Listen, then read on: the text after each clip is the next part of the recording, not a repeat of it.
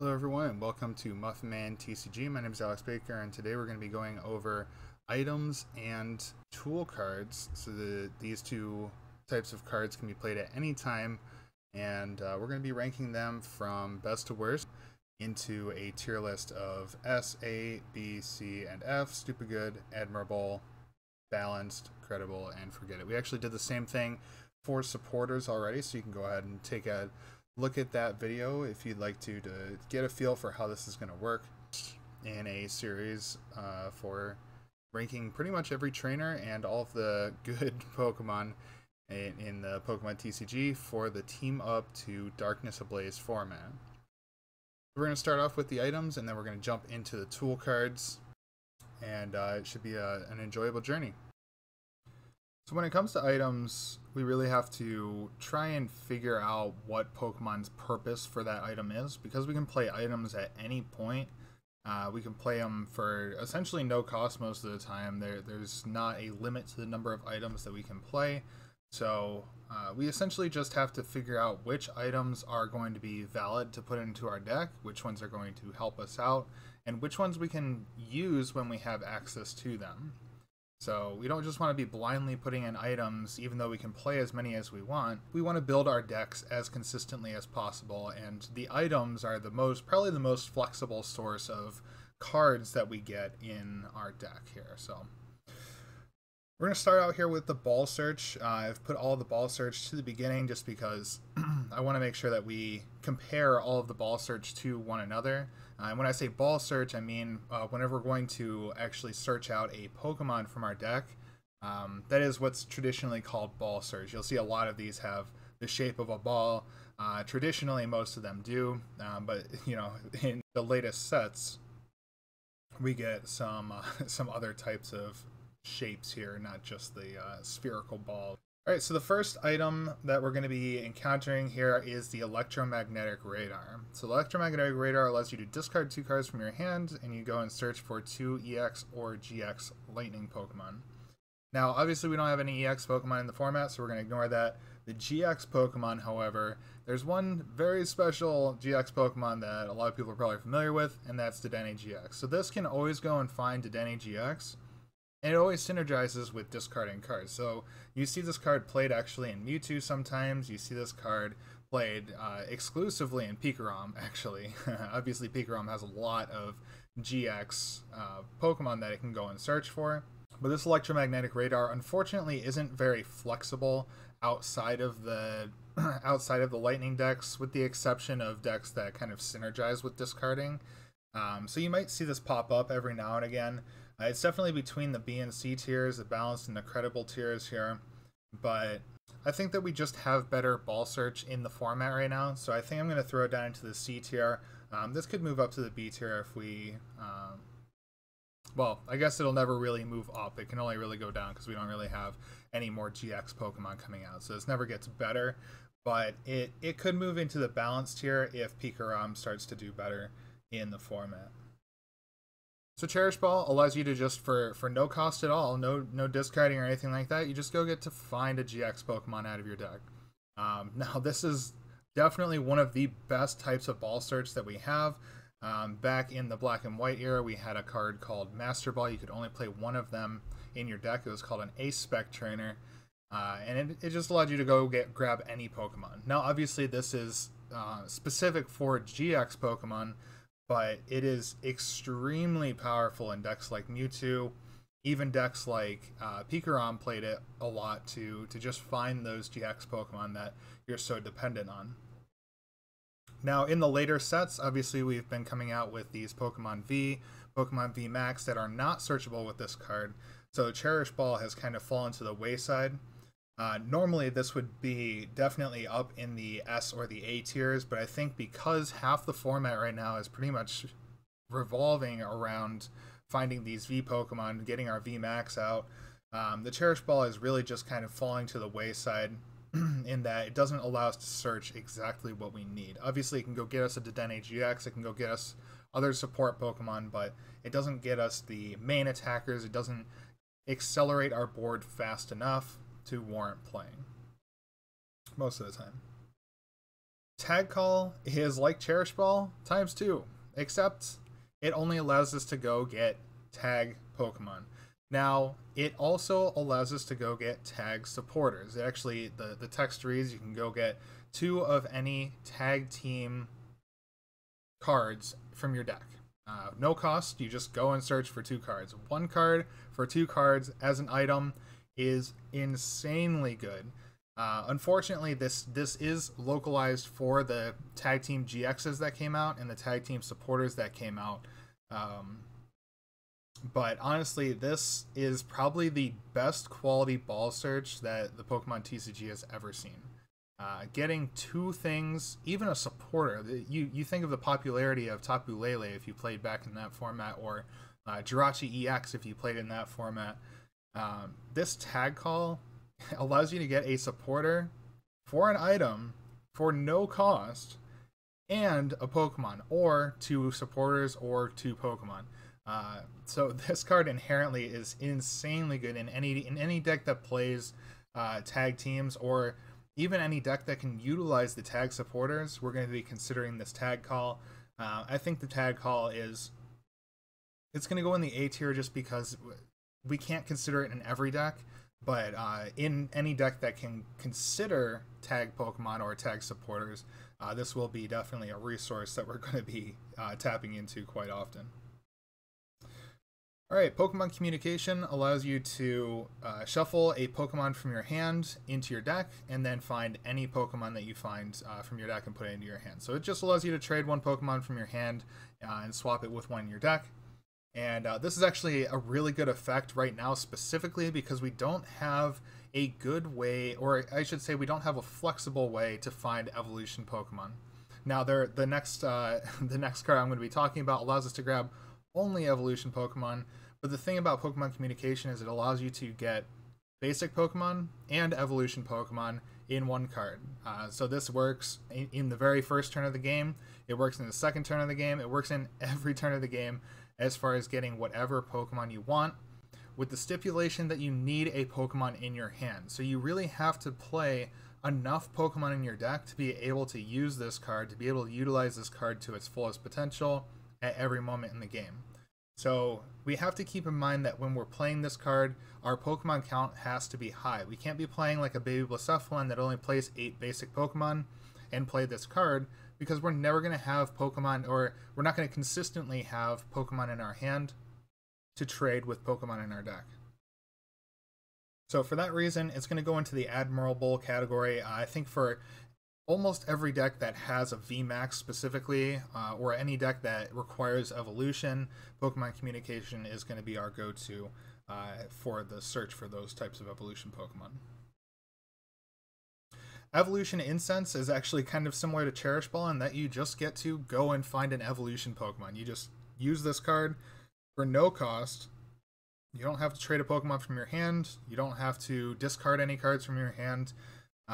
You just get to go search for an evolution Pokemon.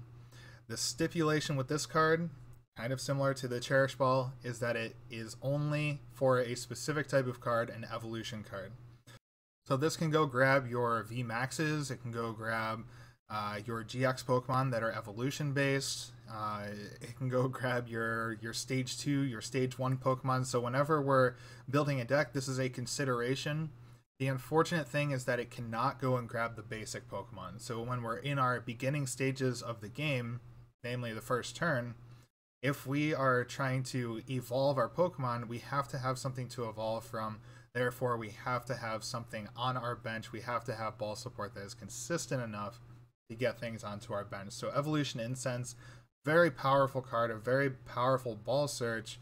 However, unfortunately, it's only localized to the evolution Pokemon, therefore isn't as powerful as we lead it to believe.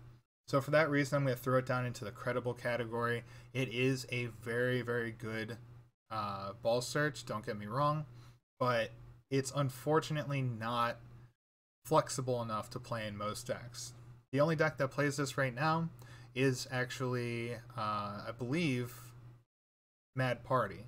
Mad Party is using this specifically to go get their Mr. Rhymes so that they can discard them, and it's going to get them the Poltegeist to evolve up and start attacking. So, in decks that play this card, you're probably playing a lot of other ball search, and this is more of like a third or even a fourth source of ball search. So it's not always going to be used in these evolution based decks, but it can be if there aren't those types of resources available, or if you've already tapped out all of the 4 spots for the ball search that you want to use.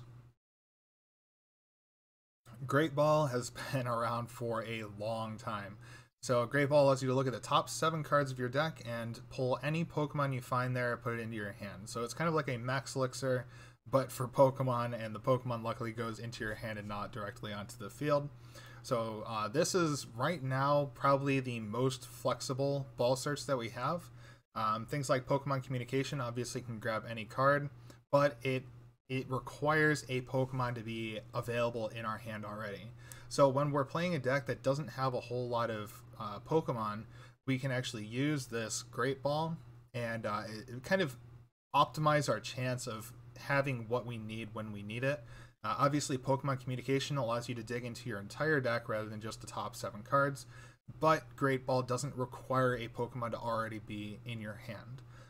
So we're always going to be kind of tossing back and forth between the Great Ball and the Pokemon Communication. Therefore, I'm going to put the Great Ball kind of in the same category, the same power level as Pokemon Communication. Those two will be kind of interchangeable as we start to build our decks. Quick Ball.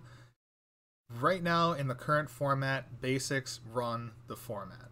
So Quick Ball allows you to discard 1 card from your hand and go find a basic Pokemon and put it into your hand. So that could be Dedenne, it could be Crobat, it could be Eldegoss, it could be the basic to the evolution that you're going to be playing, it could be your attacker. It can really be anything in the format besides an evolution Pokemon. And right now, evolution Pokemon are pretty much non-existent with the exception of VMAXs. So Quick Ball is going to be placed in almost every deck. I'm putting it in the S tier. This could change if we get a different type of ball search. I think the only ball search that's more powerful than this is Ultra Ball, which obviously doesn't exist right now. But if Ultra Ball were to come back in the format, it would definitely displace Quick Ball pretty easily, as it would be much more flexible and we'd be able to really grab anything that we want out of our decks. But for any deck that's purely tag team based, or any deck that is even evolution based, Quick Ball is going to allow us to always get the basic Pokemon down onto our bench and utilize either abilities, effects, power it up on the first turn of the game. Quick Ball is just the best type of ball search that we have. Alright, Pokeball. So Pokeball allows you to, on a coin flip, go search for any Pokemon in your deck. Now, coin flips are very kind of discouraged because they are inherently random. You can play this card, but you're on average only going to be able to, if I play 4 of these, I'm only going to be able to use the card twice. I'm going to be playing 4 of them, but I'm only going to be using 2 of them, and that requires that I flip heads. You know, there's a lot of cards that have an effect that's powerful enough to forego the coin flip. But I think Pokemon Search in general, we have a lot of cards that we can utilize to our advantage for Pokemon Search, and Pokeball on a coin flip is just too random. Although you do get to go find any Pokemon when you do flip heads, it's almost like a Master Ball in that sort of regards, but only doing it 50% of the time is really not good enough, and we have much better outs to finding Pokemon in the current format. So I think Pokeball is going to be alone as our ball search down in the F tier. And then finally we have Familiar Bell. So Familiar Bell, kind of definitely an interesting card. I think Pokemon did a good job with designing this card. It allows you to go grab any Pokemon from your deck that has a similar name to a Pokemon in your discard pile. So what that means for you is, you know, if you're playing for a quad count of a lot of different Pokemon, things like Mad Party can take advantage of this. When those cards get discarded, this is a free ball search for that specific Pokemon. We've seen a similar effect in the past. I'm blanking on the name of the card, but we've seen this kind of card in the past, and unfortunately it's not consistent enough to see play, you have to have that Pokemon in the discard. It's kind of like Pokemon communication in that regards, but you have to have the Pokemon in the discard, and you have to have that exact Pokemon in the discard, which is fine. I mean, it doesn't cost anything to play, which is great. It's fantastic. We don't have to lose hand advantage just because we're playing this ball search, but it doesn't allow us to get Pokemon when we need it, especially on the first turn of the game. That's kind of the theme that we've played out with all these ball search options. Can we play it on the first turn of the game to get whatever Pokemon we need? Or if we're going for evolutions, can we play it on the second turn of the game consistently to get whatever we need? Unfortunately, Familiar Bell, you have to have that Pokemon in the discard, which means that you have to have already gone through your deck and discarded some of the Pokemon that you would want to grab. So Familiar Bell, I think, is going to have some niche uses, like Mad Party right now. There are definitely instances where this might be played, but right now in the current format is definitely in the lower power. And that's it for the ball search. So now we're going to jump into some of the other items that we have available to us. The item slot is Pokemon's way of telling us that these cards are flexible. We have a lot of options as far as putting items into our deck, and we can play as many of these options as we want to. But in order to build a top tier deck, we need to really pick and choose which of these items are more important than the others. So starting out here with Dangerous Drill. Dangerous Drill is actually kind of like Field Blower from the Sun and Moon era. Dangerous Drill, only for a Darkness Pokemon, you have to discard a Darkness Pokemon from your hand, and you get to discard your opponent's Special Energy, Tool, or Stadium. So it's like Field Blower and an Enhanced Hammer all in one, with the cost being that you have to discard a Darkness Pokemon. Now there's no surprise that that this card is crept into Eternatus, but unfortunately it's not really useful in a whole lot of other decks. We have really three main support Pokemon that exist in the format. There's Crobat, there's Zigzagoon, and there's Absol. All three of those are good options, but unfortunately it's going to be really tough, and we're going to have to spend a lot of resources to get those Pokemon and Dangerous Drill into the same hand. So in Eternatus exactly, Dangerous Drill is a really good card, which is going to push it into the C tier, but I don't think it's good enough to get up into the higher tiers. If you play a lot of Darkness Pokemon, this could see play. I know a couple of Pikarom lists played like Absol. They played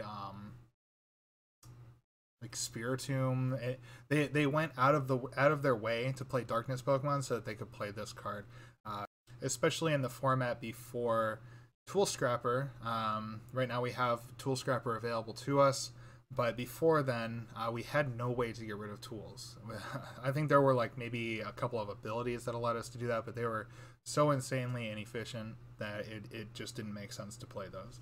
So Dangerous Drill, we can play it if we really want to, but we're going to have to go out of our way, and we're going to have to spend a lot of resources in order to build around this card, and usually it's just not worth it.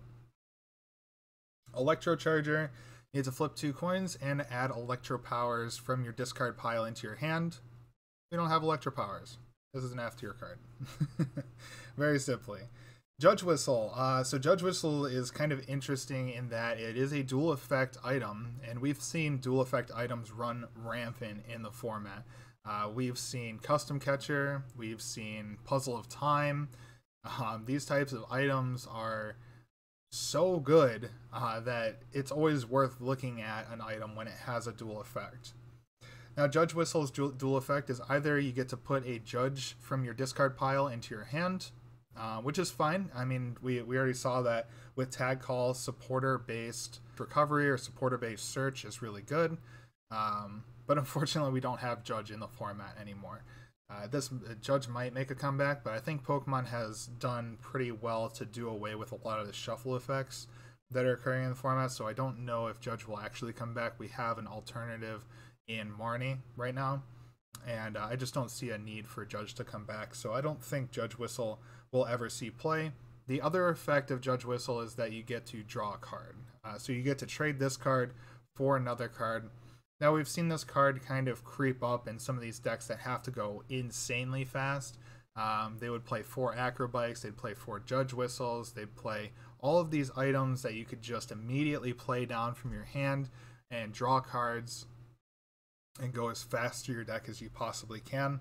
But unfortunately, Judge Whistle is going to fall to the wayside because its effect is really just not good enough. We actually even have better cards than both of Judge Whistle's effects in one card. So it really just kind of falls flat, and I don't think it'll ever get out of that rut.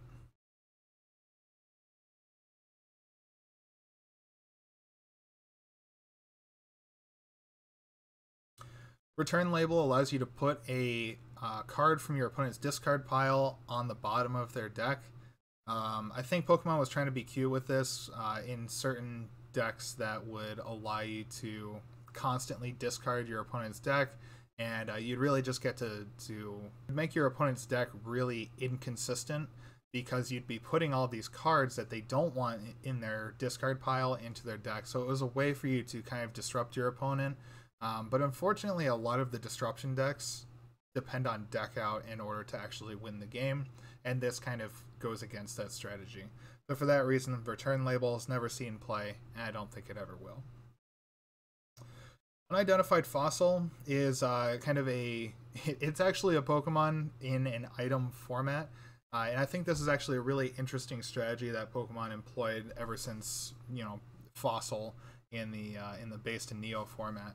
And Unidentified Fossil just acts as a basic Pokemon, but because it's not an actual Pokemon, you can't start it in your active spot. So you have to play Pokemon other than unidentified fossils in your deck so that you can start a Pokemon in the active position, and then you have to find this unidentified fossil somehow. We used to have some good search options for unidentified fossil, but right now there actually aren't any, and that kind of makes unidentified fossil a little bit worse. Now, actually starting out, they used to have fossils for each type of Pokemon, which made things so difficult to actually run through your deck. You'd have to play so many search cards, you have to play so many thinning cards in order to find these items, because there's not an item-based item find. So if that makes sense. So there's not a good way to search out items from your deck. You have to really draw into them in order to actually utilize them. So unfortunately, Unidentified Fossil, there are a lot of powerful effects, things like Aerodactyl GX, you have Omastar, which blocks items, you have Kabutops, which blocks supporters when it's in the active, you have even Carablast that can shut off your opponent's tool cards. That was really our only way to shut off tool cards before Tool Scrapper was a thing. So there's a lot of uses for Unidentified Fossil. It's just unfortunately too bulky or too inconsistent to play unless it's its own deck. There's a stadium currently called Fossil Excavation something, or Fossil Research Lab, or something like that, that allows you to go grab 2 Pokemon that evolve from Unidentified Fossil, but you know, you never actually grab this Unidentified Fossil card. So this card specifically is not really viable in the current format. If you wanted to play like an item lock, you would have to play this card with an Omastar. You'd have to find those somehow, and unfortunately right now it's just kind of it's just really difficult to find those cards. Alright, Chip Ice Axe, definitely notorious for the control type decks when you're trying to kind of control what your opponent draws. You get to look at the top 3 cards of your opponent's deck, you choose one of them to put on the deck, and your opponent shuffles the other 2 into their deck. So what this does is it allows you to control what your opponent draws on the next turn of the game. And this is extremely powerful. Hand-locking decks really, really like this card because, you know, once you discard your opponent's resources, you know what they're going to draw into, and you know what you can play off of at that point. So if you go and search for cards out of your deck, you already know what your opponent is going to have on the following turn, and this card just allows for kind of a looping strategy. It enables the whole hand control sort of strategy. So I think Chip Ice Axe as a control card is good enough to put into the A tier, but unfortunately it's kind of isolated in that it is a control type card. So I'm going to throw it down in the B tier. Not necessarily because it's balanced, but because it's really good in certain decks, but unfortunately not really usable in others. Devolution Spray Z allows you to devolve one of your evolution Pokemon, and you shuffle that Pokemon into your deck. Now this kind of plays off of Devolution Spray back from Evolutions, but unfortunately shuffling the Pokemon into your deck means that you have to go and find it the following turn if you want to reutilize the effect. The big thing with Devolution Spray was that you could bring that card back up to your hand and then replay it down. So in the expanded format, things like Shock Lock really needed to have those resources still in their hand in order to paralyze you, or in order to loop these effects that these Pokemon can put out. Now we've seen actually mill decks play the Alolan Muck, and the Alolan Muck allows you to look at the top 6 cards of your opponent's deck, and you get to discard any items. So that's an effect that you would want to loop over and over again, but it's not something that you need to loop every turn. So that's where the Devolution Spray Z kind of comes into play. I'm going to throw it into the... Normally I would throw it into the credible category, but we actually have another Pokemon, or we have another card that really acts just better than this card, and we'll talk about that later. Alright, Duststone allows us to break the rules of evolution. It allows us to, on the first turn of the game, go grab a certain type of Pokemon that would normally evolve from Duststone, that being Mismagius, Honchkrow, Chandelure, Aegislash, and any of the GX versions of those cards. So you would just get to go grab one of those cards, and you would just evolve it right away with this item. So this is almost like a Ball Search in the fact that you get to go search your deck for a Pokemon, but it only works for certain Pokemon. So I didn't really want to loop it in with the Ball Search because it is so specific to a certain group of Pokemon. Mismagius actually got banned probably because of this card specifically. I think that just allowing you to draw up to 7 cards while giving your opponent a prize, enabling supporters like your Lieutenant Surge, giving you a whole lot of options during the next turn, and it's a draw support Pokemon as well. I think that number of effects is just too powerful, and I think Pokemon just wanted to get rid of it, which is why it's now banned. So the other Pokemon really don't have a good use for this. I'm going to put it in the C tier just in case a card like Chandelure. We know that there's a couple of Chandelure cards that are pretty good. Honchkrow GX was a thing for a little while. These types of cards can utilize the Duststone to pretty good effect, but right now none of them are super prevalent in the format. So I'm going to throw this into the C tier with hopes that it gets that it sees play eventually. Energy Spinner allows us to... This is actually a card that we were waiting for a long time. And I think Pokemon actually delayed it so that it would be in this format and not in the last format, so that it didn't rotate. They could have put it one set earlier, I guess. But this coming out of the Unbroken Bond set allows you to go search for any energy card out of your deck. But if it's on the first turn of the game and you're going second, you get to search for 3 energy cards instead. Now we've seen this played a lot in the ADP list just because they do play 2 different types of energies, so this gives you the flexibility to go find either of those depending on which one you need, especially if you go and attach a metal energy your first turn. You can find this Energy Spinner and go search for your water energy on the next turn. Now the effect of drawing 3 energies on the second turn of the game is very specific. It can be helpful in certain niche scenarios. It gives you a little bit of flexibility. It's not really necessary. We actually have a card that is exactly Energy Spinner without the additional effect.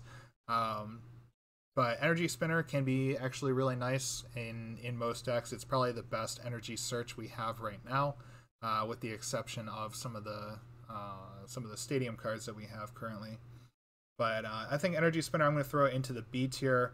It's definitely going to creep into the A tier for the format, depending on how much energy search we actually need. We're moving a little bit away from basic energy purity, I'll say. We do have a lot of decks that rely on special energies now. So Energy Spinner kind of loses its functionality, loses its niche when special energies kind of come into the format. But I think it is definitely an extremely balanced card, and that's why it's going to go into the balanced category. Now, Fire Crystal, we already know that Welder, from the last video that I did, Welder is a very powerful effect, and it allows you to attach 2 fire energies from your hand to your Pokemon, and then you can attach a third one. Well, Fire Crystal goes and searches your discard pile, not your deck, but your discard pile for 3 fire energy cards and put them into your hand. So you go Fire Crystal, Welder, attach, and boom, you have 3 energies on your field. You've accelerated your field extremely efficiently. So Fire Crystal is, unfortunately, it's only good in fire decks, but because it's such good energy recovery, I am going to put it into the A tier. We see it in things like Mewtwo, we see it in Baby Blonde, we see it in almost every niche fire deck, just because it has such a strong, efficient effect in recovering 3 energies from your discard pile. Pokegear 3.0, this is, I'm really glad that Pokemon printed this card. It's actually a reprint from the Heart Gold Soul Silver format. It allows you to look at the top 7 cards of your deck, kind of like the Great Ball, and it allows you to find a supporter card. So you get to just kind of search your deck for a supporter and put it into your hand. Unfortunately, you don't get to go search your whole deck for a supporter. You only get to search the top 7 cards.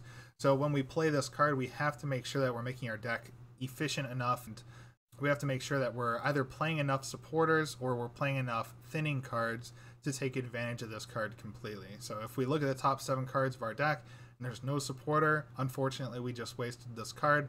And possibly if this is the only possible out to draw and we don't find a draw supporter, we are SOL. There's no way that we can there's no way we can draw, and we're going to be depending on the top deck the top card of our deck for the remainder of the game. And that can actually put you in a game-losing scenario very, very easily. And for that reason, I think I'm going to throw it into the balanced category. I think I'm going to put it... It's really tough to decide between the A and B tiers, because in some decks where you don't play a whole lot of supporters, or where you really want to get one specific supporter, like Welder, you really, really want to play this card, just because we don't have any sort of supporter search outside of Tag Call. But Tag Call, you would just always play Tag Call over this card if you're playing tag supporters. But if we're going to try and find like a Welder or a Green's Exploration, or even like a Professor's Research or a Marnie, Boss, whatever, those effects are so powerful that Pokegear actually gets a lot of use, but sometimes it doesn't get any use. So it's almost like a coin flip sometimes when you're trying to go and find a supporter with this card. So I think for the reason that it's not always going to find you a supporter, it's not consistent enough to find a supporter, I'm going to put it in the balanced tier. But for decks that play a low supporter count, or play a supporter that we really, really want to get, then Pokegear is definitely going to be our go-to. Surprise Box, this was actually a card Pokemon released specifically, I think, for the Gengar Mimikyu GX tag team. So this allows you to put a card from your opponent's discard pile into their hand, kind of like the return label, where it allows you to put a card from your opponent's discard pile onto the bottom of their deck. This allows you to put it into their hand, and Gengar Mimikyu GX's Poltergeist attack allows you to do 50 damage times the number of trainer cards in your opponent's hand. So this definitely synergizes with that deck pretty well, although it's unfortunately not doing anything except for impacting your opponent. And that deck unfortunately doesn't have a whole lot of draw options, because most of the time it plays either Amistar, which you don't want to put a whole lot of Pokemon into your bench, so you can't really utilize any sort of support Pokemon. So honestly, even the deck that this is made for doesn't really play this card, and for that reason it's going to go down into the F tier. I don't think this ever gets out of the F tier, unless there's some card that synergizes with it in the future. Earring Bell is a tool card, and I actually forgot to put this into the tools. Unfortunately, in either the tools or in here, this is going to be an F tier card. If the Pokemon attached to is damaged by your opponent's attack, the attacking Pokemon is now confused. Confusion doesn't mean anything in the format right now. Actually, any of the any effects, any status condition besides paralysis is really just unimpactful. I guess poison can put damage counters on in niche scenarios, but confusion, your opponent can even retreat out of confusion. All it does is forces a switch, which our format right now is chock full of switches. Every deck is playing switches in very high counts so that you can reset attacks, so that you can get into the active position, and so on. So I think Earring Bell is just, even though it is a tool card, I apologize for kind of putting this a little premature to the tool cards we're going to be talking about later. Earring Bell is an F tier card. All right, Great Potion. Great Potion and Cherish Ball got released at the same time. Great Potion allowing you to heal 50 damage from your Pokemon GX. Cherish Ball allowing you to go find your Pokemon GX. So when Pokemon GX were kind of running rampant in the format, when Mewtwo was big, when Pikarom was big, Great Potion allowed you to heal 50 damage, which is not inconsiderable. It is definitely a good amount of heal. Unfortunately, I think Pokemon are hitting hard enough where this 50 damage just isn't really enough to mean enough in the format. So you look at things like Mallow and Lana, which I put in the A tier in our supporter category because it actually heals 120 damage, and that is so much. That's almost half of most of the Pokemon's HP from the previous format. Obviously, we're growing in HP due to the power creep. So Great Potion becoming even less relevant. I think I'm actually just going to throw this down into the F tier. Even for the GX Pokemon, we would probably just want to play Mallow and Lana or a supporter-based heal option rather than even an item-based heal. All right, Reset Stamp is a card that probably shaped an entire format before this one. Reset Stamp was in almost every deck. If you don't know what N was from back in the day, N allowed you to force you and your opponent to shuffle your hand into your deck, and then you each draw for the number of prize cards that you have. And that was an extremely balanced supporter. It allowed for a lot of comebacks, and it was searchable because of things like Tapu Lele, because of things like Jirachi EX. Those allowed you to actually search for those supporters, and it gave you a lot of consistency in that way. Reset Stamp is an item, so there's not really a good way to search for it other than to draw into it. Discarding Reset Stamps always feels painful because you want that resource for later in the game to stamp your opponent down to 1, really limit their resources to actually win the game. I think Reset Stamp deserves the S tier. In almost every deck right now, I think we want to include Reset Stamp. However, it's one of those cards that kind of falls out of lists because you need space. So this is unfortunately one of the first cards to get cut, but it is a super inherently powerful card. So I am actually going to put it in the stupid good tier. Stadium Nav allows you to flip 2 coins, and for each coin, for each heads, you get to go search your deck for a stadium card and put it into your hand. Now, this was played exclusively in Pikarom to go find your one of Thunder Mountain, but it could be played technically in any deck that requires a stadium to function. I'm thinking like Toxtricity Mill would love this, and there are a few others in the format. Unfortunately, right now there's a supporter that goes and grabs a stadium without having to spend any sort of discard or anything like that, without even having to risk getting 2 tails like this card would. So I think just by the fact that we have a supporter that can do that, if we needed a stadium that badly, we would probably just play the Guzma Hala, which coincidentally can be searched out with Tag Call. So Unfortunately, this card's kind of fallen to the wayside. This is an easy way if you can't afford to play the Guzma Hell. If you don't have the space for it, then this is a good card or a good alternative. So I'm going to throw it into the C tier. It's not unplayable, but it's not going to be playable in a lot of decks. Alright, Tag Switch allows you to move 2 energy from one of your tag team Pokemon to another one of your Pokemon. So it doesn't have to go to another tag team, but it does have to be from a tag team. Luckily, that means that you get to have the Pokemon with probably one of the most high HP on your bench, holding your energy for you, and then you can use Tag Switch and just start attacking. So this is a really nice card, especially in something like Pikarom where you have to hold a lot of energies on your bench. It's good for it was good in ADP when you played a lot of tag team Pokemon. You could go and use your Ultimate Ray to grab 3 energies from your deck, put it onto your bench, or in Pikarom you could use your Full Blitz to go get 3 energies from your deck and put them onto your Pokemon, and then you can use Tag Switch on the next turn to move those to the Pokemon that would actually be attacking. Unfortunately, this is only useful in the situation where you have energies on your tag team, and we have to assume that that tag team does not get knocked out. Unfortunately, there's a lot of Gust in the format, and Tag Switch, say you have a Tag Switch set up in your hand for next turn, your opponent goes Boss's Orders or Great Catcher and knocks out the Pokemon that has all the energy on it.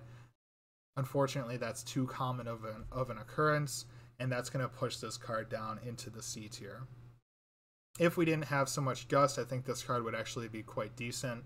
But because Gust is so prevalent in the format, and because we usually just want to be powering up one Pokemon or kind of making powering up Pokemon consistent, Tag Switch is just going to fall to the wayside a little bit. Alright, Great Catcher. So Great Catcher, I think, also shaped a format. Great Catcher allows you to discard 2 cards from your hand and Gust in any GX Pokemon or EX Pokemon from your opponent's bench into the active. This is Boss's Orders, but only for GX and EX Pokemon, but also on an item. So we don't even have to spend our supporter to Gust around the active Pokemon. This is useful in any deck, or it's useful against any deck that plays Dedenne. Dedenne is probably the biggest reason why this card is so prevalent in the format right now. And unfortunately, not all decks play Dedenne, so this isn't always a consideration for every deck that we play. But if we're not always wanting to swing into the active, then this Great Catcher can go and find either Dedenne or some other support Pokemon, or maybe an attacker that's sitting on the bench. This Great Catcher can be a fantastic option for us. Alright, so Lana's Fishing Rod allows you to put a Pokemon and a tool card from your discard pile back into your deck. Now, recovering resources has always been good, but unfortunately we do have a card that is just better than this. Now, obviously, we don't have the ability to put tool cards back in the deck, so if our deck relies on a tool card, or if we really need a tool card to be recycled, or maybe if we need 5 copies of a tool card, then Lana's Fishing Rod is a good option for us. So I'm going to throw it into the C tier, but likely this card doesn't really ever see play unless we require 5 of the same tool card in our deck. Alright, Lily's Pokédoll. So this is another one of those item-based Pokemon substitute sort of cards, kind of like the unidentified fossil.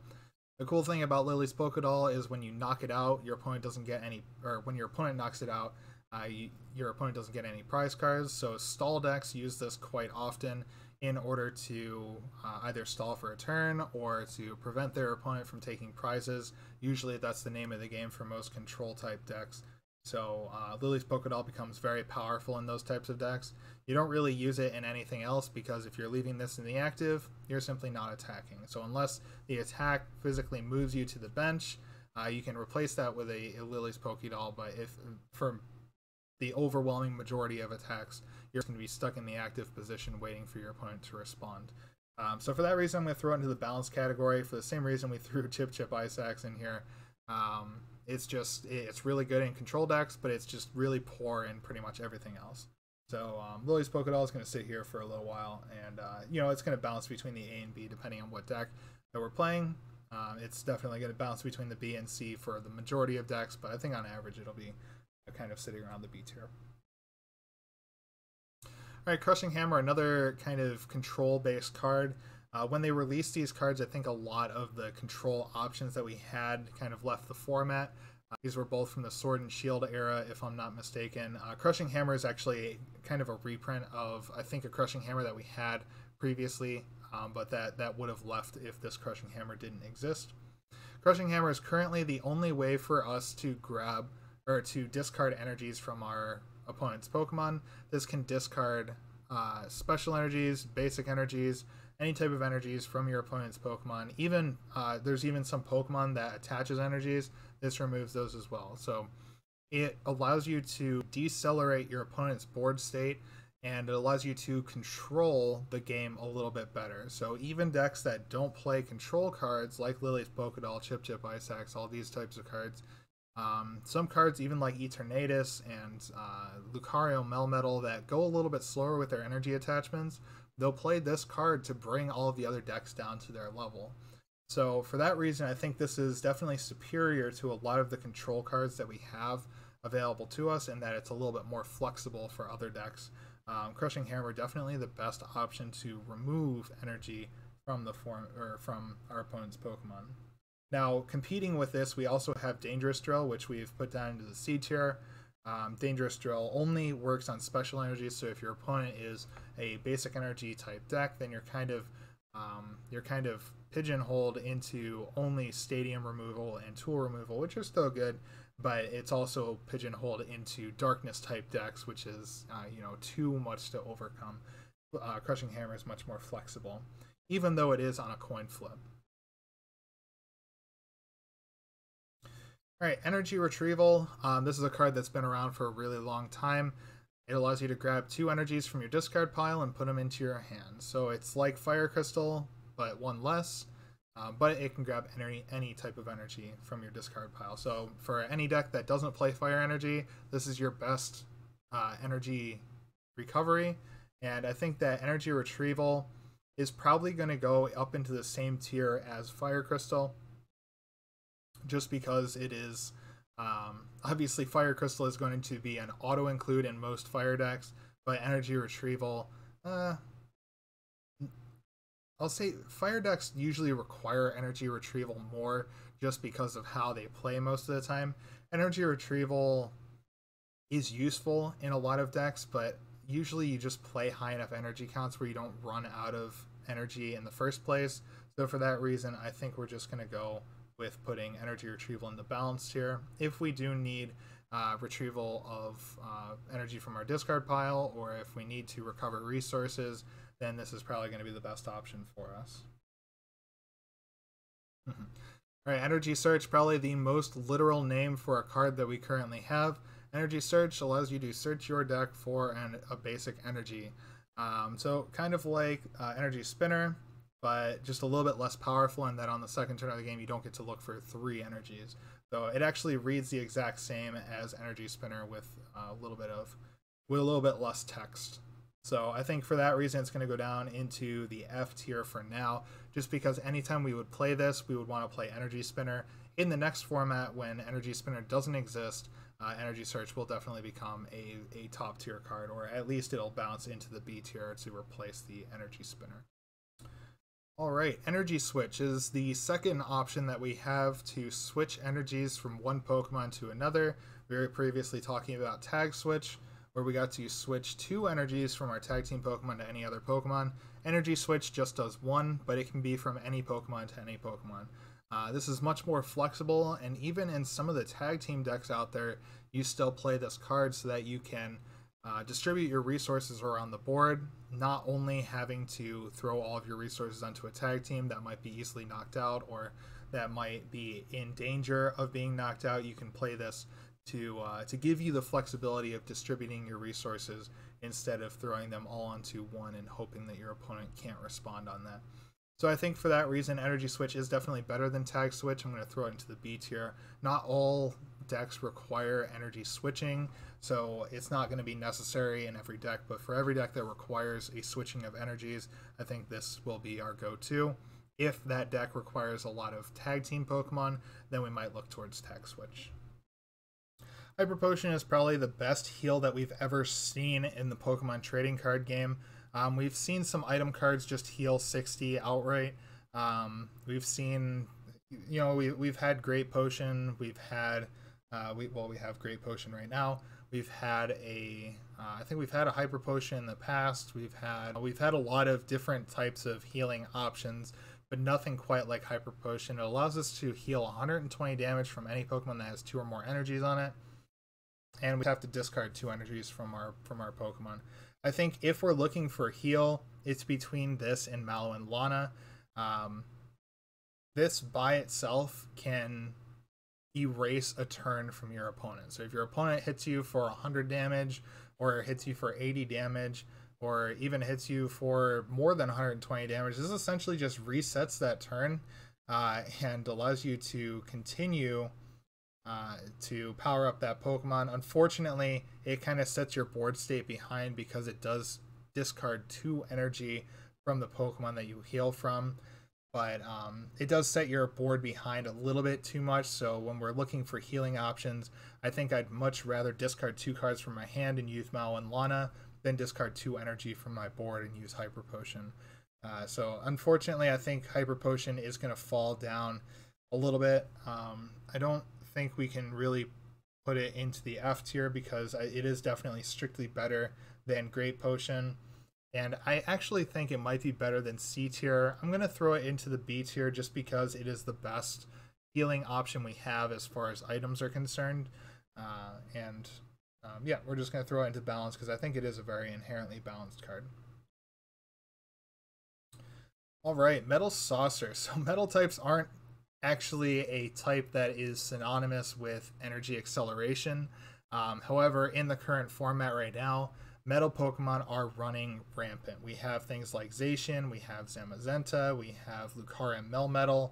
All of these Pokemon are top tier Pokemon and are the main feature of a lot of decks in the current Pokemon format, and it's mostly thanks to this guy, Metal Saucer, allowing you to attach a metal energy to one of your benched metal Pokemon. So there is a couple of restrictions. First of all, you have to have a metal energy in the discard to use this card, so it's not always useful.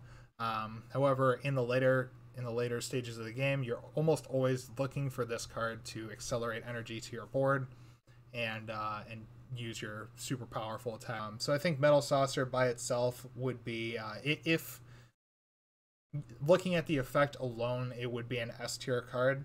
But unfortunately, I think it is going to fall into the A tier because it is only specifically for metal type Pokemon. Kind of the same as Fire Crystal. I think Fire Crystal would by itself be an S tier card, but only works for fire type Pokemon. Alright, so we're going to throw Metal Saucer into the A tier. It is by itself a very, very good card, but I don't think it actually breaks the format like Welder does.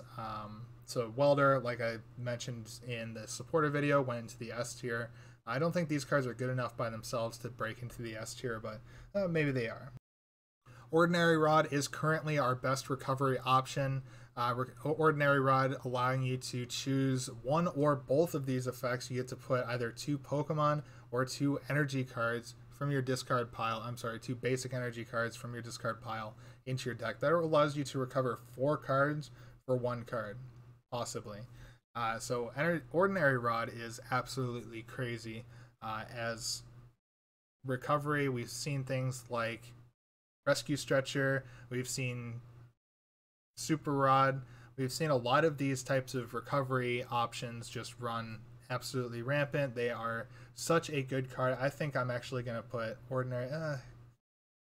not all decks, unfortunately, require recovery of resources, so I think I'm going to put it down in the A tier, but it is definitely deserving on its own to be in the S tier. It's just, again, not used in every deck, kind of like the Metal Saucer and Fire Crystal. Alright, Palpad, this has been around for a couple of formats now. It's actually, it was available in the X and the black and white format, I think. It allows you to just put 2 supporters from your discard pile into your deck.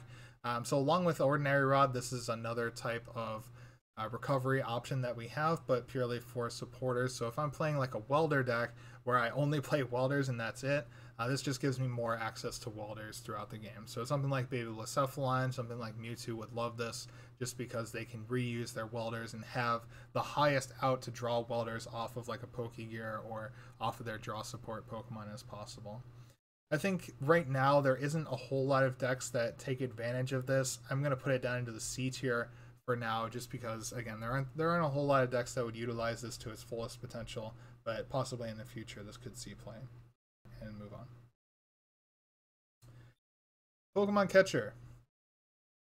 So Pokemon Catcher allows you to, on a coin flip, gust one of your opponent's bench Pokemon with their active Pokemon. Now, this card was eroded from the original print of the card, where it just allowed you to gust your opponent's bench Pokemon with their active.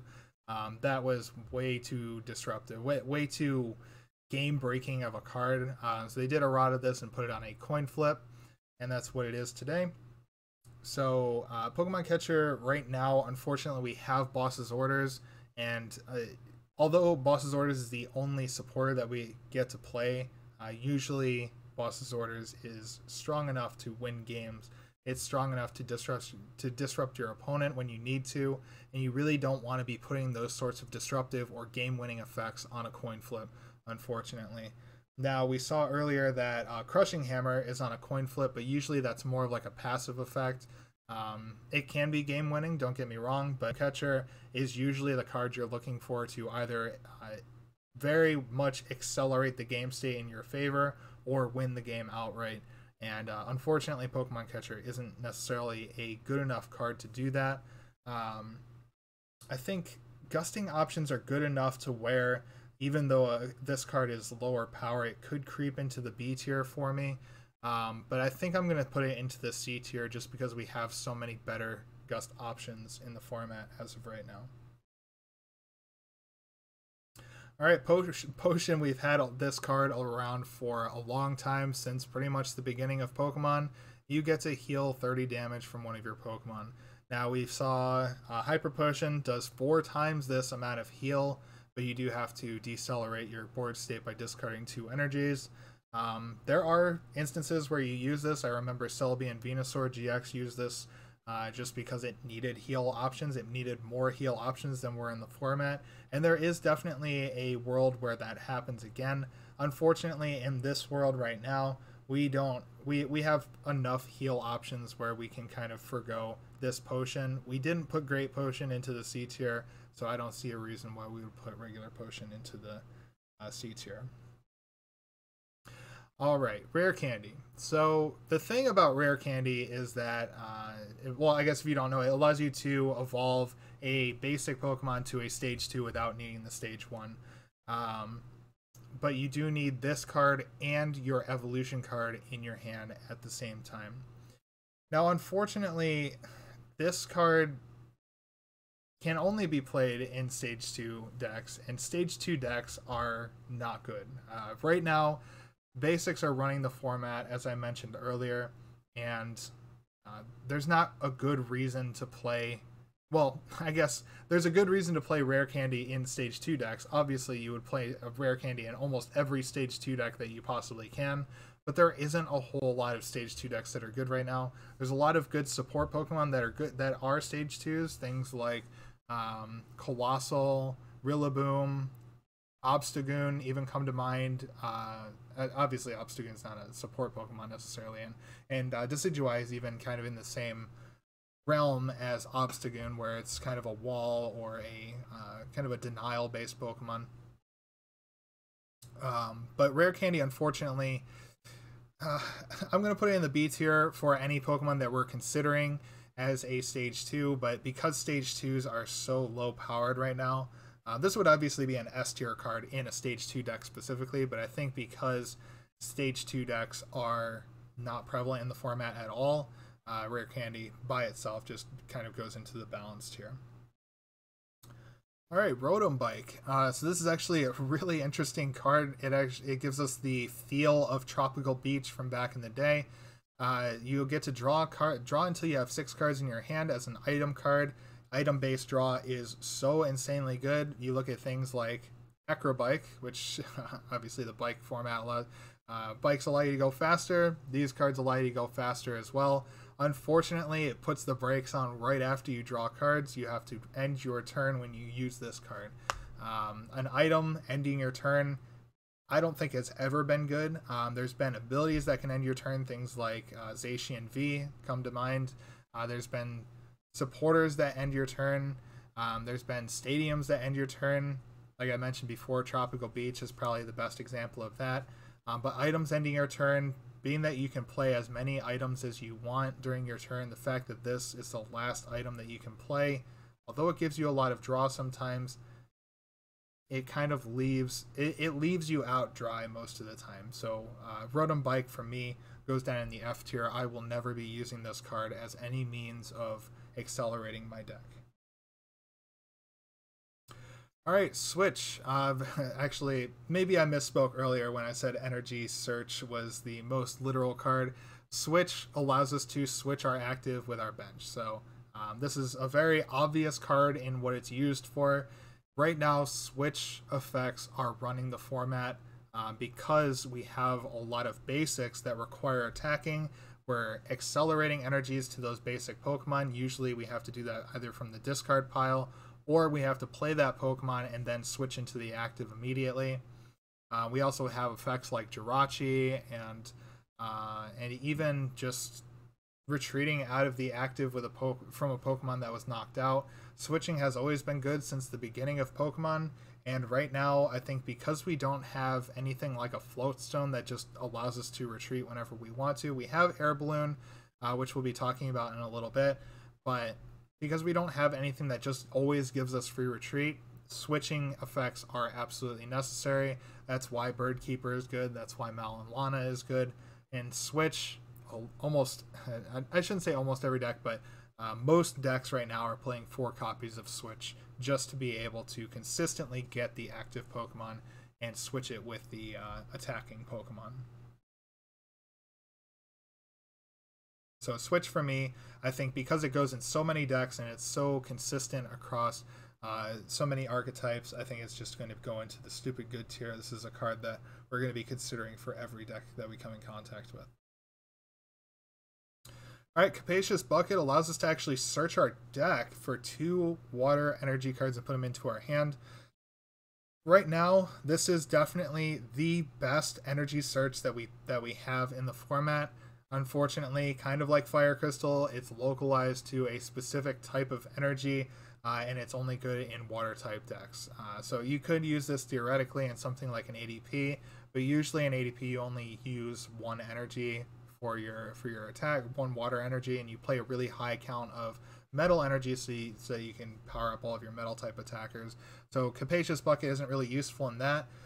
The other deck that it's really useful in is Frostmoth. So Frostmoth allowing you to attach as many energy from your hand to your bench Pokemon as you like. Capacious Bucket is going to be really good in those types of decks. And I think for the same reason that we put Fire Crystal into the A tier, I think for any water-based deck right now, because Frostmoth is such a powerful Stage 1 supporting Pokemon, Capacious Bucket is always going to be a consideration whenever we play water energies. Alright, Full Heal restores all special conditions on your active Pokemon. You know what also restores all status conditions on your active Pokemon? Switching. So Full Heal is going to go into the F tier. Alright, Nugget is a... so if you draw this card off the top of your deck at the beginning of your turn, you get to draw 3 more cards.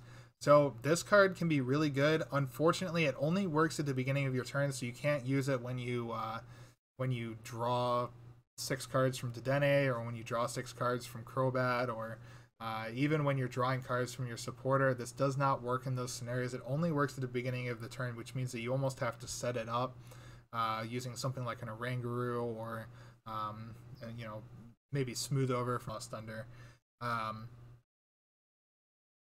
Nugget, unfortunately, isn't consistent enough to draw us cards. It is inherently pretty good, but I don't think any deck would play this over a higher supporter count that would allow us to draw cards, or a higher supporter Pokemon based draw.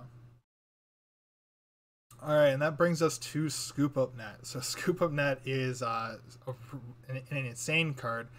You get to essentially pick up any Pokemon that is not a Pokemon V or a Pokemon GX, but this does not restrict you from picking up Pokemon EX, which makes this card insanely good in the expanded format. But when we're talking about the standard format, this really restricts you down to your basically your one prize Pokemon. So you get to reset a lot of abilities like Zigzagoon pings, you get to reset Mewtwo's, it allows you to reset Oranguru. There's a lot of it allows you to reset Jirachis, get Jirachis out of the active. So this almost acts as a switching card in some instances, and it also acts as an ability reset for your non-GX, non-V Pokemon. And I think for every deck that plays non-GX and non-V Pokemon, this is probably going to be one of the most considered cards behind Switch. I think you would play for Switch before you play for Scoop Up Net, but there might actually be instances where you play for Scoop Up Net before for Switch. And I think the power level of these cards are pretty much the same, in the fact that Switch allows you to switch your bench to your active for any type of Pokemon, your Pokemon V, your Pokemon GX, your Pokemon with 4 retreat costs. This allows you to do that, where Scoop Up Net, obviously, it doesn't really matter what the retreat is, but it does have to be a non-GX, non-V Pokemon, a one prize Pokemon. So these two will get interchanged quite a bit, and in most circumstances for your decks that play one prizers, you might actually end up playing both of these. So I think they're both on the same level, and they're both going to go in the S tier. Tool Scrapper allows you to remove up to 2 Pokemon tools from your opponent's Pokemon. This is kind of synonymous with Field Blower, except Field Blower also allows you to remove a stadium. So I think Field Blower was used in almost every deck. Field Blower was also used very often because of the card Garbodor. Garbodor shut off pretty much all abilities if it had a tool attached, so that's allowed you to restore your abilities.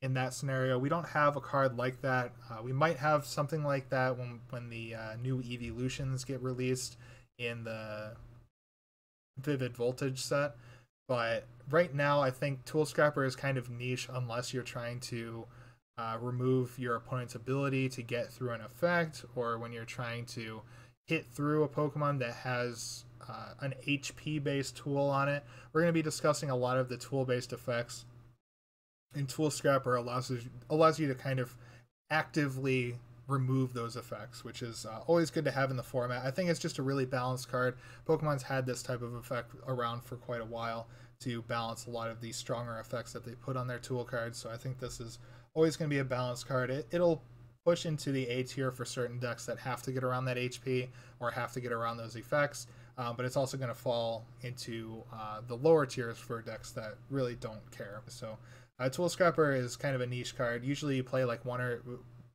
at most of these cards, but there are instances where it gets used. Moving on to Old PC, this is definitely a meme. You flip 2 coins. If both of those coins are heads, then you get to go search your deck for any card and put it into your hand. So it's kind of like computer search, but on a double coin flip, but you don't have to discard any cards from your hand. I've already mentioned how bad coin flips are in general, so I don't think I really have to say too much about Old PC. It just kind of falls down into the lower tier. Rare Fossil, I love the fossil mechanic. We mentioned Unidentified Fossil before. I am going to throw it into the same tier because it has the same feasibility as the Unidentified Fossil. You just get to utilize some of the newer Pokemon like Arctozolt and your Dracozolt and the other two, which I'm completely blanking on their names. But you get to utilize those Pokemon, and they're actually printing some pretty strong effects on those Pokemon. Like Arctozolt allows you to essentially throw Frozen City into play, but you get to stack those. Frozen City allowing you to put 2 damage counters whenever your opponent attaches an energy. So for example, if somebody Welder attaches, and you have Arctozolt in play, that's 60 damage on that Pokemon. If you have 2 Arctozolts in play, that's 120 damage that you're putting on your opponent's Pokemon without having to do anything other than getting the Arctozolt into play. And unfortunately, getting the Arctozolt into play is kind of the underlying reason why Rare Fossil is not good. I think they're going to be printing a lot of interesting effects on the Rare Fossil Pokemon, but we always have to consider that we can't really search out these Rare Fossils. If there's a card like, I think for Unidentified Fossil, there was like a Fossil Excavation map that allowed you to search for those. Unfortunately, we don't have that for Rare Fossils. We don't even have that for Unidentified Fossils right now, so there's just no viability as of the current format. All right, Turbo Patch. I love Turbo Patch, but Pokemon did a really good job at creating an insanely broken card. I think Turbo Patch, I know I'm kind of overloading the stupid good category, but for any deck that plays a lot of basic energy cards, this allows you to, on a coin flip, I know I'm putting a coin flip card into the S tier, but the effect of Turbo Patch is so insanely good that it definitely deserves to be up in the S tier. Now, we're not always going to be playing this. If we have some other feasible energy acceleration engine, then we're not going to be playing this card, obviously. But in cards like in decks like ADP, this card can be used. In decks like Centiskorch, even Eternatus, you can start using this Turbo Patch to power up your Pokemon out of nowhere. Unfortunately, it does only go to basic Pokemon. It doesn't actually go to evolution Pokemon, so you can't just throw it directly on a VMAX. However, you can throw it on a V and then immediately evolve into your VMAX. So this even accelerates to the active position, which for patch cards, I'll say patch cards, we've had 3 different patch cards in the past. We've had Dark Patch, we've had Aqua Patch, and now we have quote-unquote Metal Patch, but it's called Metal Saucer. These sorts of effects only typically go to the benched Pokemon. So this card, attaching an energy from your discard, which is insane by itself, to your active Pokemon, not even requiring you to switch out, absolutely insane. So I think this card, for the duration of its existence, will be an S tier card, unless something comes around that's more powerful than it. And I would struggle to believe that Pokemon would be that ignorant to how powerful that effect would be.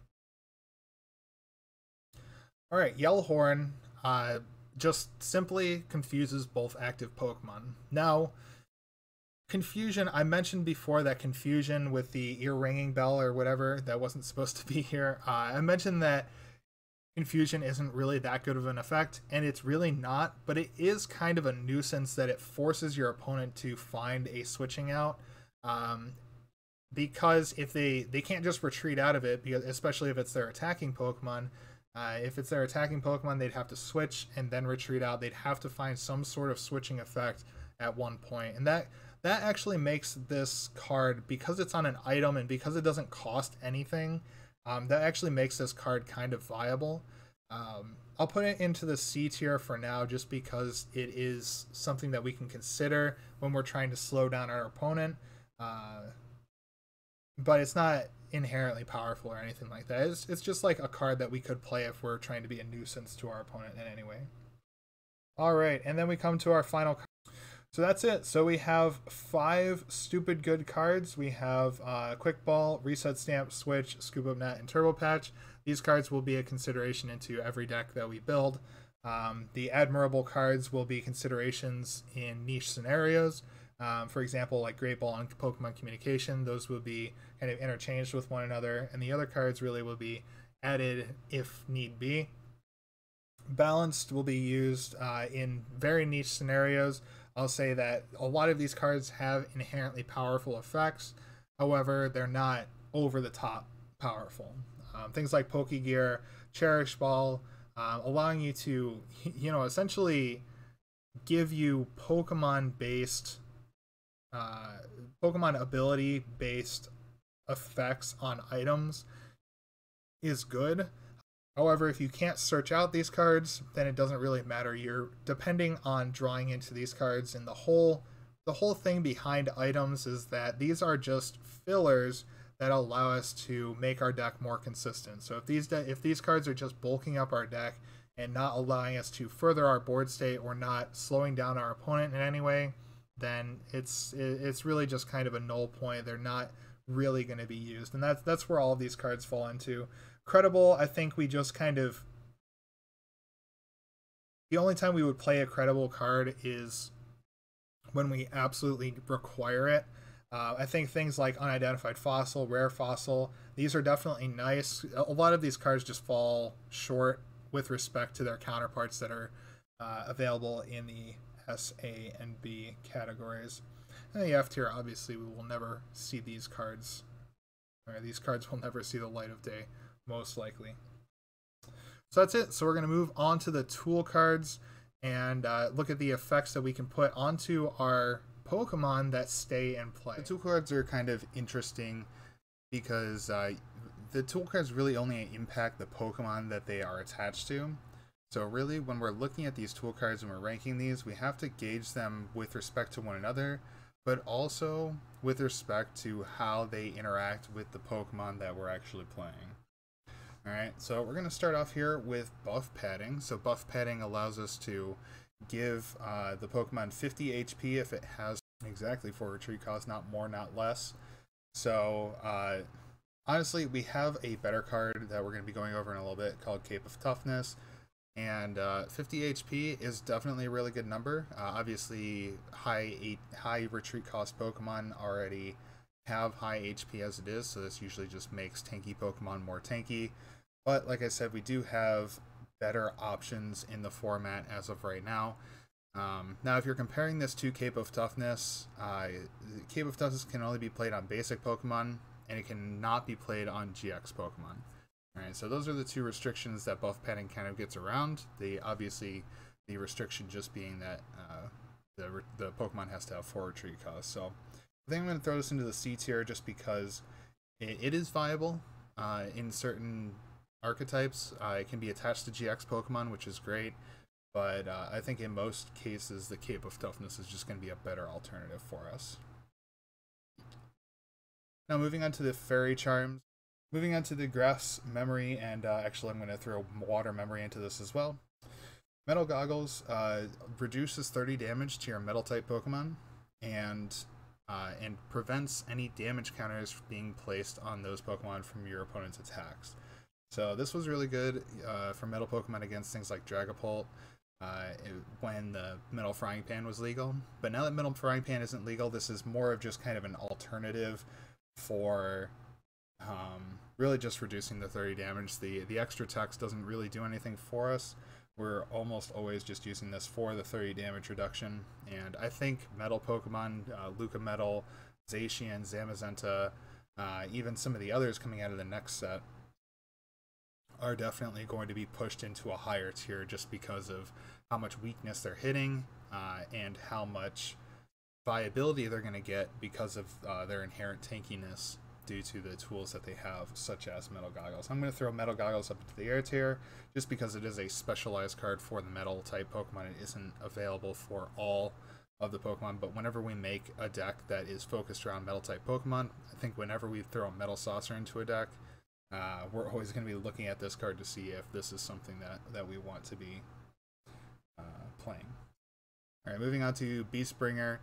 Beastbringer allows you to grab an extra prize card when you knock out your opponent's Pokemon EX or GX, and you have all 6 prize cards still remaining.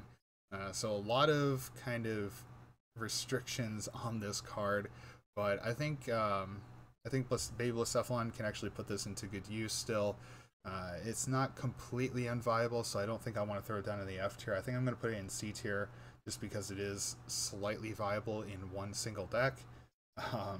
And that's pretty much how this is going to work. There aren't that many tools in general, so we're going to be a little bit less conservative with where we put these cards. As long as they're slightly viable, we'll throw them into the credible category. So Beastbringer, just a kind of considerable, I guess. Metal Corbaria, another tool for the Metal type decks.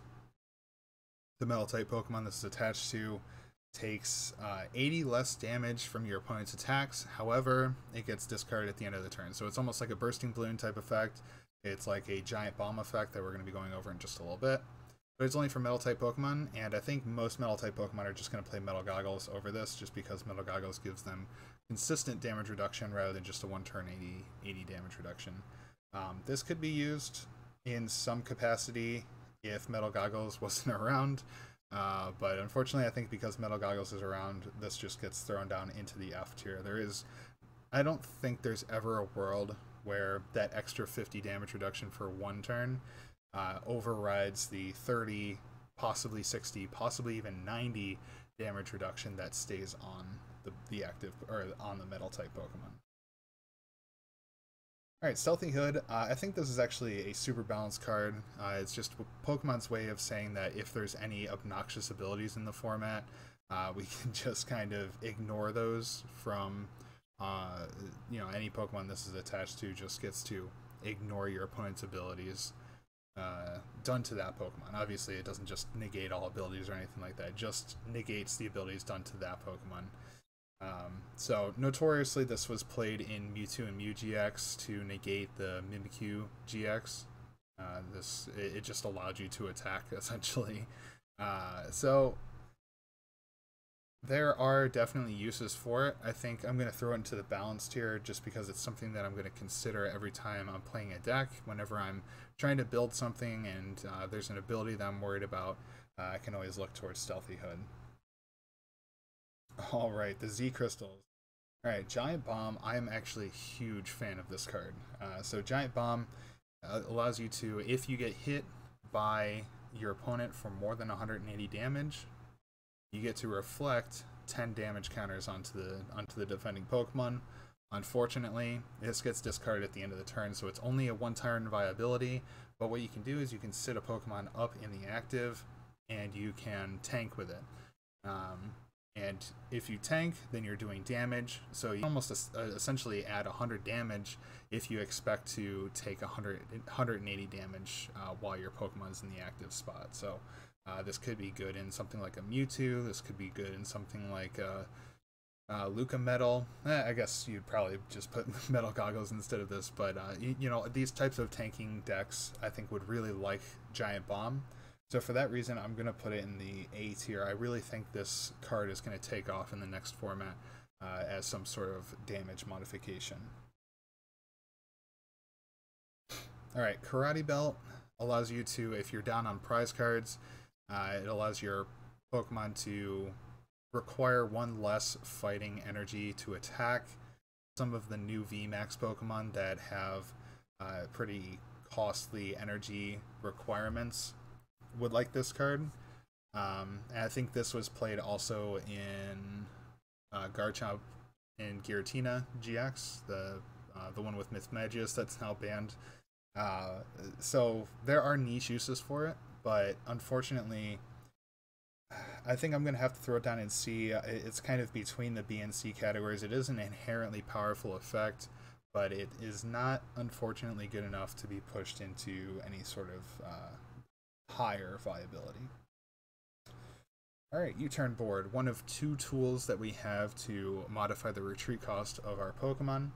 So U-Turn Board allows us to reduce our Pokemon's retreat cost by 1, and when this card is discarded from play, it comes back to your hand. So you just get to reuse this over and over again. It never really gets discarded unless you discard it from your hand using like a Professor Sycamore, or I'm sorry, a Professor's Research or some other discarding effect, which I don't think you would ever do. You would just attach this anyways.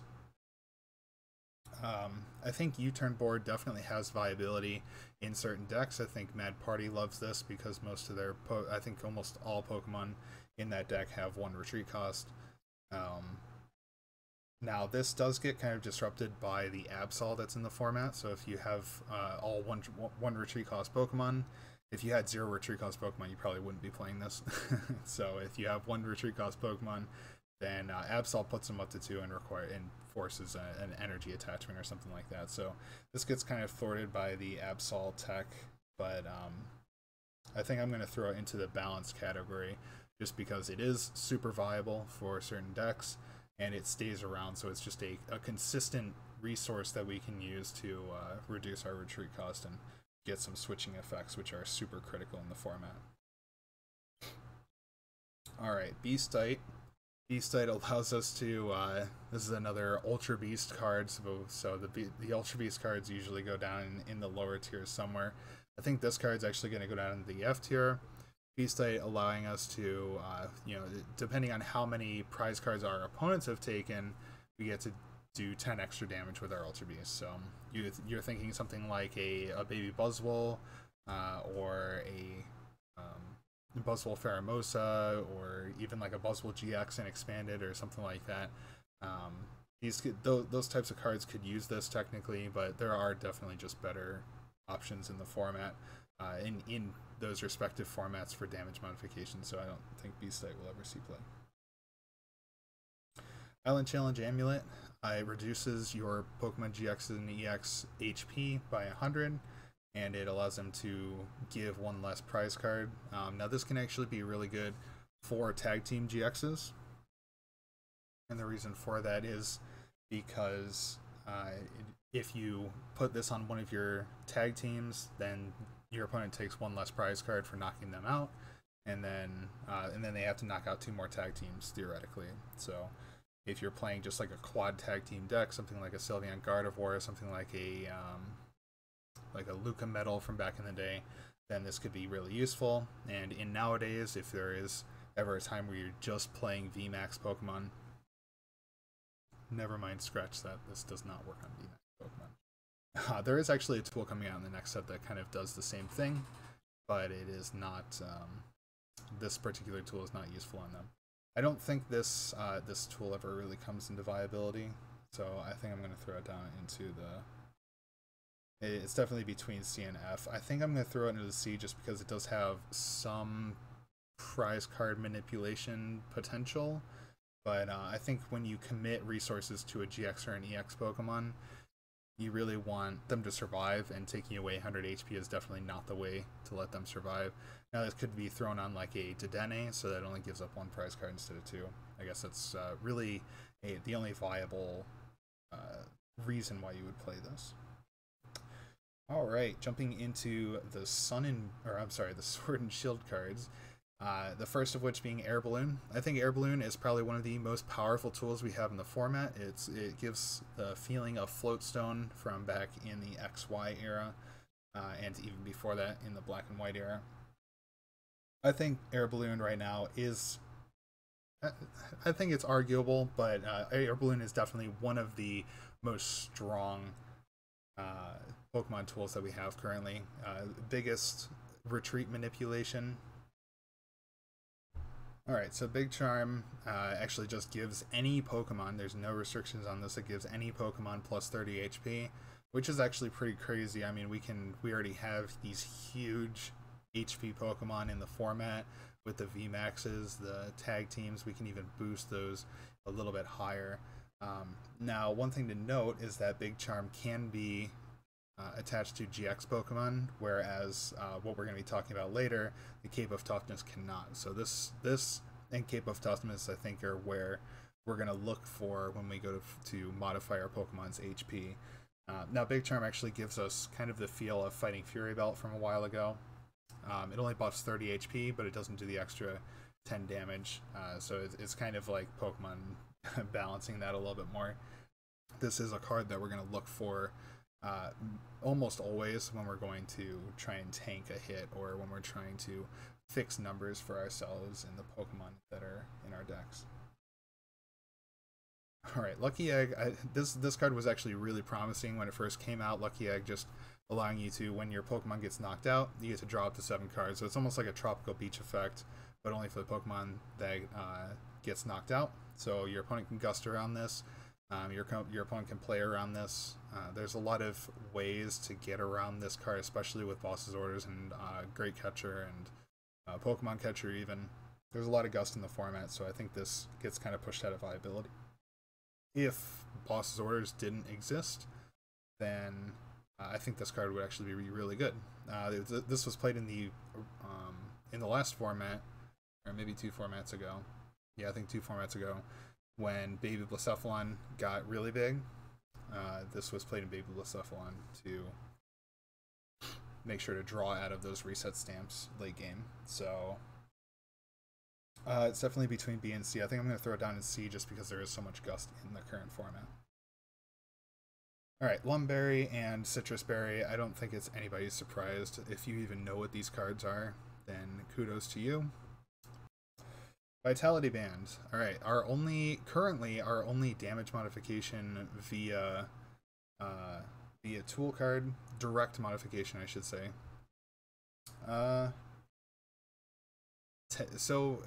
You have to compare this to like a Zigzagoon Ping. When you're looking at this card, you have to look at, am I playing Zigzagoons? Is there a possibility to play Zigzagoon Scoop Ups? If I'm playing Zigzagoon Scoop Ups, I'm not going to play this card because there's just no reason why I should need 10 extra damage with a tool card when I can have up to 50 extra damage with a Zigzagoon and 4 Scoop Ups. So I think Vitality Band is definitely a super balanced card. It's half of a Muscle Band from back in the day. We have a lot of, even though our HP has pretty much doubled from that point, the power modification here is half. So Pokemon, I think, really just realizing that 10 damage or 20 damage was too much, and you even had like Choice Band, which allowed you to modify 30 damage against the EX and GX Pokemon. So I think it's just Pokemon's way of saying that we don't need that much modification in the format. And I think in the next format there is a pretty big damage modifier coming out, but Pokemon I think is doing a good job of kind of taming that and allowing us to give a little bit more diversity to our decks and the tools that we have to modify our damage. Alright. Now I mentioned that Vitality Band was kind of the only way to modify damage. Burning Scarf kind of falls into that category as well, but only for fire Pokemon. So if the fire Pokemon this card is attached to is damaged, then your opponent is burned. Burned, first of all, is a horrible effect. Even if your opponent flips Tails to remove the burn, they can still switch out of it. I think status conditions right now are just horrible because of the amount of switching outs that we have. So I think I'm going to throw this down. It's definitely between C and F. I'm going to throw it down into F. I don't think this card ever sees play. Alright, Curse Shovel. I'm actually a huge fan of this. Coming into the Sword and Shield, I wasn't a huge fan of Mill. I never was. But actually, I've kind of fallen into some sort of groove with Mill. Right now, all we have is things like Toxtricity. We have Palossand. Yeah, I think Curse Shovel, if we're going for a Mill deck, is definitely the card we look out to. We probably put 3 or 4 of these automatically in that deck. But I think I'm going to throw it into the balanced tier just for that purpose. The Big Parasol actually having some really powerful text on it, even though it hasn't seen a whole lot of play. As long as the Pokemon this is attached to is in the active, then you get to ignore the effects of attacks from your opponent's Pokemon done to all of your Pokemon. So this is probably one of the only tools that's ever prevented anything to other Pokemon on your field. So this is actually, I think this is actually a really powerful card. Unfortunately, it doesn't prevent against Gust. It doesn't prevent your opponent can still manipulate your field if they have the cards to do so, but they just can't do anything to your Pokemon. I think the only deck that's played this card right now is the Decidueye Obstagoon deck, and that was just to wall off the Mewtwo and Mew's Muck and Alolan Muck's attack, I think. So it just allows you to get around certain niche scenarios, but I think in the future, if we do get a huge attack that's supposed to impact your entire field, then Big Parasol could definitely be pushed into viability. And for that reason, I'm going to put it into the balanced category. Alright, Cape of Toughness. So Cape of Toughness, I've mentioned this a couple times now, is probably the best modification for HP that we've had in quite some time. Allows us to give our basic Pokemon in play that are not GX Pokemon plus 50 HP. So this is honestly a great card. I think I would say it's a little bit on the overbalanced side. I think 50 HP, especially in a format right now, is definitely pushing it. Luckily, Pokemon kind of noticed that we were getting frustrated with the high HPs of the new VMAX Pokemon, so they did put the text that this can only be attached to basic Pokemon. But I think for any basic deck, any sort of like maybe like a Wailord V, like the new Wailord V coming out, they would love this card because you're just giving 50 HP for really no downfall. So I think if we want to modify HP, Big Charm and Cape of Toughness kind of fall into the same power category. Big Charm obviously not having as much restriction, whereas Cape of Toughness can only be put on certain Pokemon. So those two I think are just going to be put side by side with one another. Alright, so kind of rounding things out with the Struggle Gloves. Struggle Gloves, kind of a card that allows you to tech against decks that have teched against you. If your opponent would hit you for weakness, then this Pokemon does 30 damage to that defending Pokemon. This can be good under certain scenarios. I think it's more niche than anything, so I think I'm going to throw it into the credible category. I can definitely see scenarios where this could be good, so I definitely would put maybe like 1 or 2 in my binder. But I don't think this is ever a card that goes into a lot of decks. We might see it in 1 or 2 decks going forward. And that is everything. So thank you everyone for watching MuffinMan builds. And again, I'm Alex Baker. This was a fantastic representation of the current format of Team Up to Darkness Ablaze as far as the items and tools are concerned. So go ahead and check out the supporter list that I've already done. And obviously I'm going to be doing the other types of trainers as well as the support Pokemon and the major Pokemon in the current format in future videos. Leave a like down below if you did like this video. Let me know if you disagree with anything I've put up here, or if you think there's anything I should improve on in the future. Yeah, thank you for watching. See ya.